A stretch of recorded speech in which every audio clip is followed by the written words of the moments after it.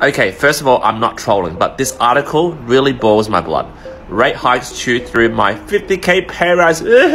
We have a typical cliche premise headline grabber.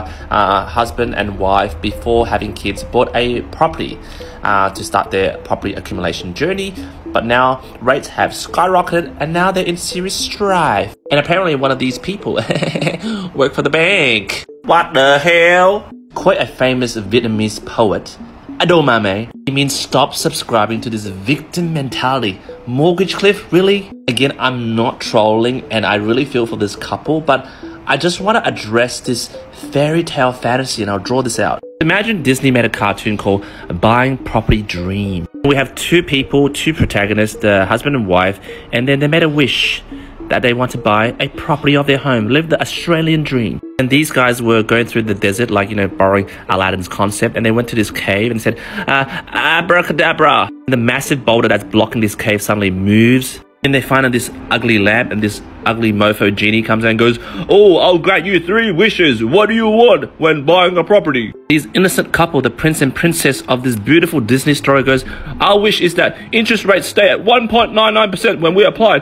for over 30 years. And that property, which is a long-term investment, it shouldn't go into any type of cycles, which means there shouldn't be any ups and downs." And then the wife's like, "I work for the bank. In fact, cycles shouldn't exist." This lady that works at the bank brings out her notebook and drew out this bloody graph and goes, "Look, I want you, Genie, to keep interest rates at 1.99% over bloody 30 years, okay? No up and down, okay? I don't like that. Stick to 1.99% like that. And on top of that, I want my interest rate to be 1.99%, but then I want my property to keep growing and growing and growing and growing." And the genie's like, "Bro, are you serious?" And then the mortgage broker and the property agent or the banker that was part of this transaction for this couple was like, "We don't have a Pinocchio nose." Basically saying things to this couple who had this Disney dream, and all the things they love to hear because that's their wish. This poor couple with that set premise of that Disney bubble around them goes into the real world and rates go up and they're like, "Wow, I'm so sad now. I've had to wear 3 or 4 outfits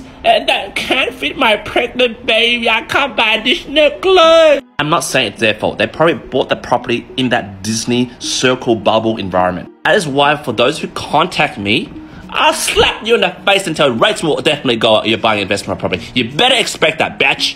And then I'm like, "Do you still want to use me as a broker? Because 3 years later, if rates rise and you come crying to me, I'm gonna slap you, man." Investment is a long-term thing, guys. 4, 5, 10 years. If rates go up, that's part of the game, yo. Don't blame Philip Rowe. Don't blame RBA. Don't blame the players. Blame the game, yo.